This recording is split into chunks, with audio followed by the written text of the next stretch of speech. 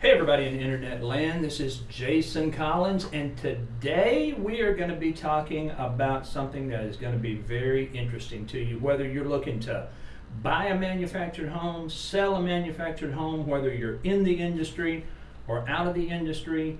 This is going to be something that's interesting to you. So we're going to be talking about mobile home values and the fact that they're rising faster than home values for traditional stick-built homes. And I'm basing this on an article posted by lendingtree.com, okay? And we're going to talk about how in some areas of the country, the home values of manufactured and mobile homes are actually rising faster than traditional housing. We're going to look at where they're the most expensive and where they're the least expensive. So stick around, we're going to get right into it.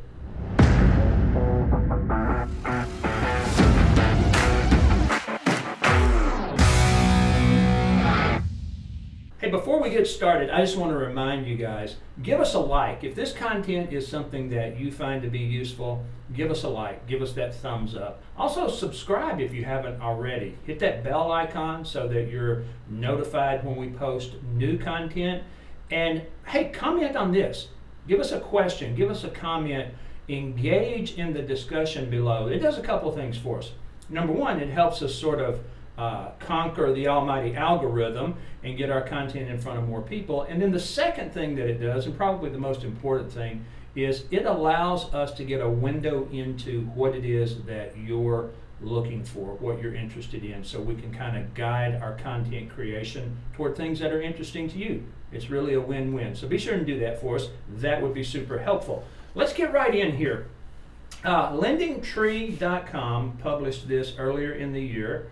And it was written by Jacob Channel, and we're going to jump into just exactly what he said. He says, with home prices still hot across the U.S., many Americans may be considering alternatives to the traditional single-family home. Some may purchase a less expensive condo or townhome, while others may go for a mobile home. But are mobile homes less expensive than single-family homes, and do they appreciate the same way? You know, I've been in this business since 2008, and before that, you know, I've been doing internet marketing since before the turn of the century. Boy, that makes me seem old, huh? So back in 1999, I got into internet marketing. And so, you know, I've seen a lot of things happen over the years, and relative to the manufactured housing industry specifically, people always ask, well, don't those trailer houses depreciate? Yeah, but the thing about it is this: the home that you have now, regardless of whether it is a manufactured home, a modular home, a stick-built home, a log cabin, it doesn't matter what it is, the majority of the value in that home is going to be controlled by the dirt that's under the house rather than the house that's on top of the dirt. And what I mean by that is, you know, there's an old cliche in the real estate business that says location, location, location, okay? We live in North Mississippi, so our housing prices here are much lower than what I could get a comparable house for, say, in, you know, St. Louis, Missouri, or really in anywhere in California. You know, you're gonna have to pay a lot more for the same house just simply because it's put on different dirt, I guess is the best way to say that. And that's the first thing that's going to drive housing prices, regardless of what kind of house you have. The second thing that's going to drive the appreciation or depreciation value of your home is going to be, you know, things like owner maintenance. What have you done to your home? If you buy, let's just say for round numbers sake, if you buy a $150,000 manufactured or modular home, and you don't do anything to that home in terms of upkeep, maintenance, improvements, just any of the normal homeowner responsibilities for 10 or 15 years, you will probably find that your house is not worth as much as you might think it would be, especially if the dirt under it hasn't increased in value. So, you know, location is very important. Also, the things that homeowners do in terms of upkeep, maintenance, things like that. Those are going to be some of the things that determine the appreciation versus depreciation value of the home. LendingTree says to answer these questions and to determine where mobile homes are the most and least expensive, LendingTree used U.S. Census data to compare median prices of mobile homes and single-family homes in each of the nation's states except Hawaii. You know, I've worked for a company that is based in the upper Midwest since 2008, and this company is a very large regional manufactured and modular housing dealer, and we see a difference in home values across our region. So a home in Sioux Falls, South Dakota might or might not be more expensive than a home in, say, Williston, North Dakota. And I can point you to 2010, 2011, when there was a major oil exploration boom going on in Williston, North Dakota, and housing prices there skyrocketed. They went through the roof. And so whether you had a modular home or manufactured home or a traditional single-family home, the value of those properties was very much dependent on external factors and things that were going on in that economy, i.e. an oil boom. So that's another thing that can drive prices higher than what might normally be seen in that particular type of home or whatever. LendingTree continues with, not only did we find that mobile homes are generally far less expensive than single-family homes, but the median value of mobile homes increased more quickly in 27 states than the median value of single-family homes over the same 5-year period. Now, when they say that mobile homes are generally less expensive than single-family homes, they're talking about initial acquisition cost, right? So because mobile / manufactured and modular homes, I think the industry is moving away from the mobile home terminology, which is a little interesting that LendingTree chose that term. Manufactured system-built homes, homes that are built off-site or whatever, are generally less expensive when we talk about the initial acquisition cost, right? The cost of getting into the home up front is typically less based on several different factors. Number one being there's no dirt under it to consider, right? And number two being in a factory built scenario, the manufacturers are able to leverage massive purchases of building materials. And if you've been tuned into anything that's been going on over the course of the last couple of years, the pandemic and the supply chain disruptions and all the different things that were associated with that really drove building materials up. Now they've started to stabilize a little bit now, but you know, they're still above average, and they were really above average at some point. So in that, a lot of manufactured housing units that were produced early on in the building material price increases were a bit insulated from that, because the factories had purchased so much bulk material in the beginning that it took a little bit longer for some of those price increases to reach the consumer in that particular segment of the market. So LendingTree is telling us that manufactured housing increased at a faster rate, or the home values appreciation in 27 states over that which was experienced by traditional single-family homes during the same time period. Some of their key findings were, nationally, the median value of a mobile home is $53,300, nearly $190,000 less than the median value of a single-family home. Although they're worth considerably less, the median value of mobile homes increased by 39% from 2014 to 2019, 6 percentage points more than the 33% increase in the median value of single-family homes during the same time period. You know, LendingTree is they're not as connected to the industry maybe as someone like me or someone like you if you're in the industry. So they would say, you know, they're looking at national averages. I can tell you that in many market areas, manufactured and modular housing has an average price that's really not that far off from traditional stick-built houses, especially if you're looking at the modular product. Now I get that they're talking about specifically manufactured homes here, but that's something to consider if you're looking at a vacation home or a home as an investment or something like that. You can get into some really high-end modular triple wide manufactured home products that really rival in every sense anything that you're going to find in a traditional neighborhood in a stick-built situation. LendingTree goes on to say that mobile homes cost less in Nebraska, Iowa, and Ohio. Across these 3 states, the median value of a mobile home is less than $25,000. To put that into perspective, the median value of a single-family home in these states is more than $150,000. Now, there's a couple different ways that we can look at this, right? We know that traditionally across the board, especially if you look at rural America, and I'm not sure where they're drawing these numbers from in Nebraska, Iowa, and Ohio, but let's consider that they're drawing it from rural areas, because that's really where you're going to find most of your manufactured homes. Very rarely do you find any of those in big cities, right?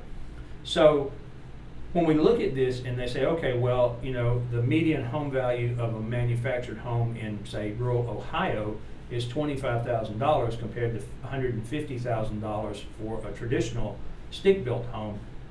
Let's look at, are we comparing apples to apples here, or are we considering the value of stick-built homes all across the state, and we're only looking at the value of manufactured housing in the rural areas where you're going to find most of those? So I don't necessarily think that that's a fair comparison, and it's certainly not anything that we should draw any correlations from. Just because it's a manufactured home doesn't necessarily mean that's going to be lower value. I think some other things, as I mentioned before, the dirt that it sits under is going to drive that price. The dirt that's under a house in downtown Cincinnati, Ohio, is probably going to be considerably more than the dirt that's under a manufactured home in, say, rural southeast Ohio. So let's just keep that in mind as we go through this. Mobile homes cost the most in Washington State, Oregon, and California. Washington is the only state where the median value of a mobile home is higher, $100,000, parentheses, $125,400, though Oregon and California are also relatively pricey, with the median values of $93,500 and $91,400 respectively. Regardless, mobile homes in these states are still considerably less expensive than single-family homes. Now, if we look at some of the prices in California, and I was just having this discussion just a week or so ago, some of the most expensive manufactured homes in the world are in Malibu, California. And in fact, there's some manufactured homes there, and I'm talking about manufactured homes that are 40 and 50 years old, that are, beachfront, ocean view properties that are well in excess of $1 million, $2 million. So again, location is what we need to consider here. I do find it's interesting that the median value of mobile homes in the state of Washington are $100,000 higher than the median value of homes in general, which I think is pretty interesting there. And again, we can go back to some of the same things that we've talked about here already, the things that are driving prices here. The West Coast is obviously going to be a higher cost of living, higher home values and stuff than what we're looking at in the Midwest. I mean, that's just a given across the board. So some additional key findings from LendingTree.com is the difference in price between a mobile and a single family home is the largest in California, Massachusetts, and Colorado. In these 3 states, median priced mobile homes cost $477,100, $343,300, and $373,800, less than the median price of a single family home. On the other end of the spectrum, the differences in median prices in Mississippi, Arkansas, West Virginia, and Oklahoma are less than $90,000. And I go back to exactly what I was saying earlier, is in Mississippi, where I live, okay, the dirt is not worth as much as it is in California, quite obviously, okay? Even looking at, you know, in most rural areas in Mississippi, to find a property, now unless we're talking about large expanses of farming or ranching or something like that, to find a home that's over $477,000 in Mississippi would be a stretch. So obviously if the home prices are lower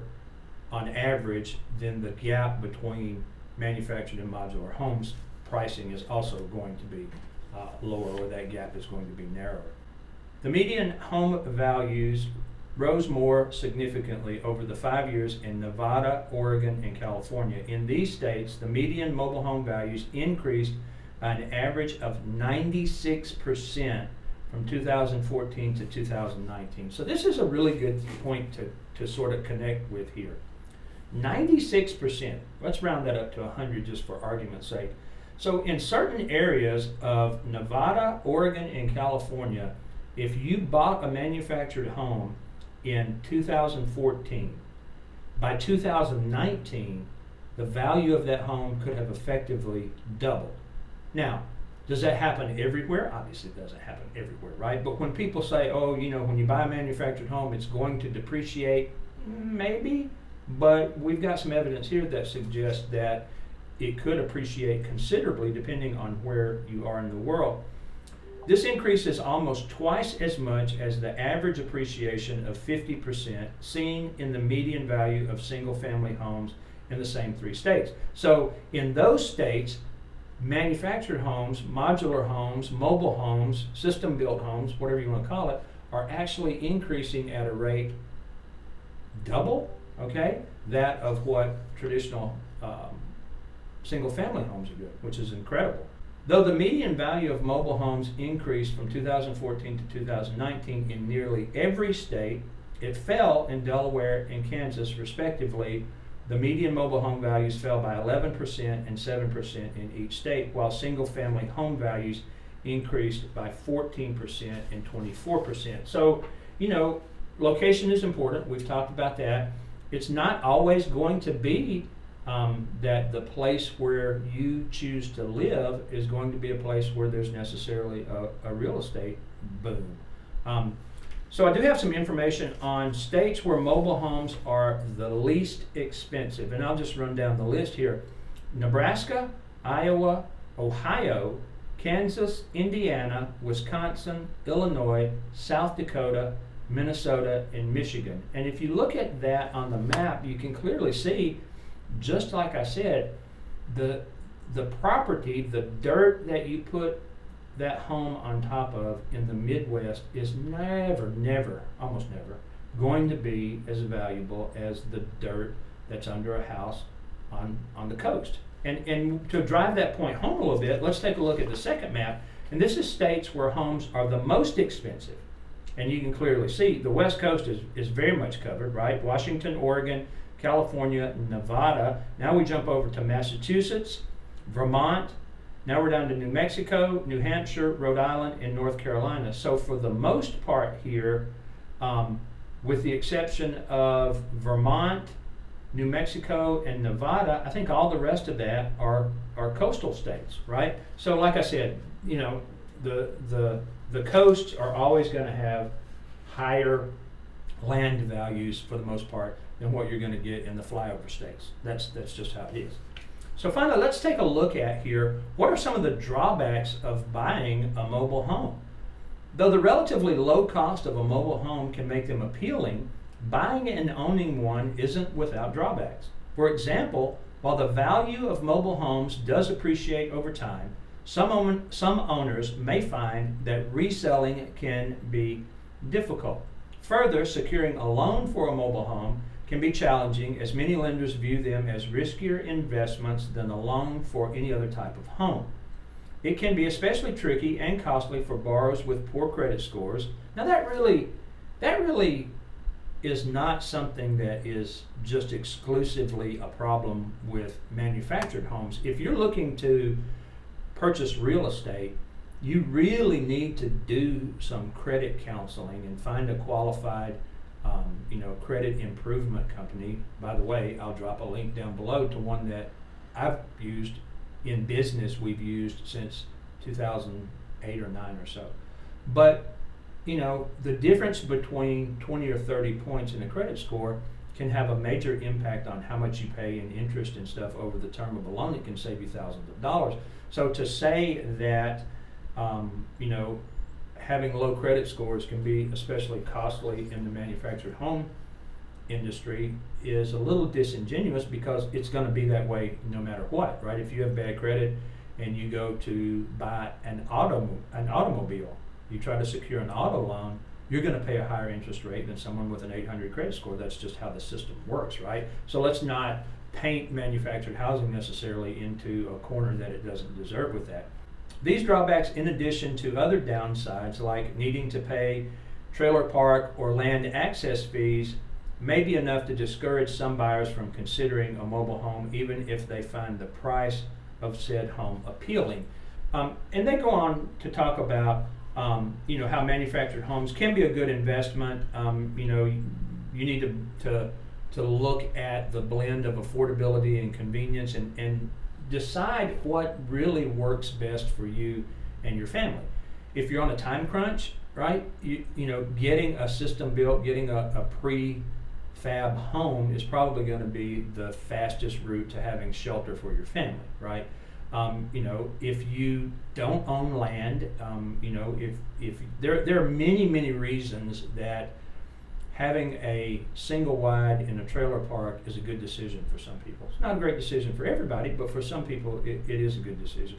So these are just things that you have to keep in mind, that you have to weigh against your personal set of unique needs and circumstances, because every person's reason for buying a home is unique and is yours, right?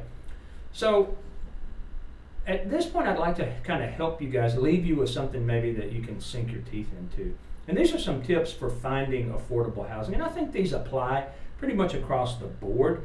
It's not necessarily exclusive to manufactured housing. There are plenty of ways to make finding an affordable home, mobile or not, a little bit easier. And here are 3 tips.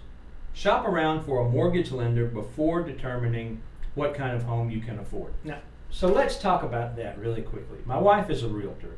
I've been in this business since 2008, and I can tell you one of the primary mistakes that people make is this. They start looking for a home before they have secured financing. And really, especially in the market that we're seeing today, that can lead to heartache.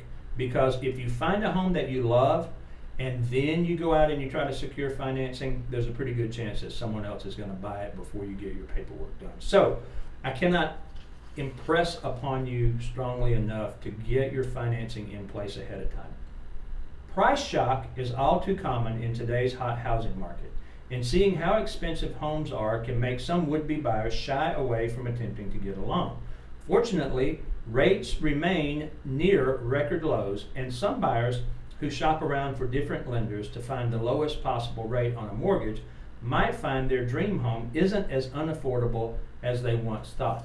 And there are different loan packages out there. There are different states have, oh my goodness, different things like down payment assistance. And so there's a lot of options out there that cover the spectrum of sort of buyer positions. So be sure that you talk to a lender, regardless of whether you're looking at a mobile home, a manufactured home, or a traditional home. But be sure you talk to a lender before you even start looking at properties or floor plans, because that's the first step. Think about renting instead of buying. While there are some exceptions, renting a home is usually much less expensive than buying one.